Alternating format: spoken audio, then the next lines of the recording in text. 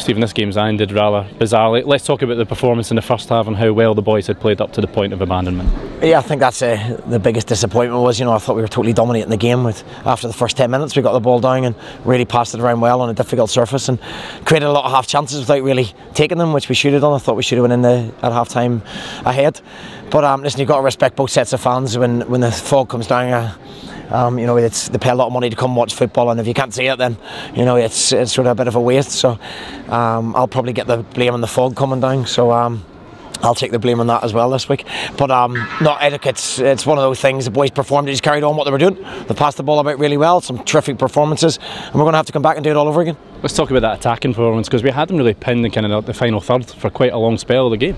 Yeah, we did. After there, I didn't think we took a touch early on in the first 10 minutes. After we settled down in the game, I thought we started to dominate proceedings.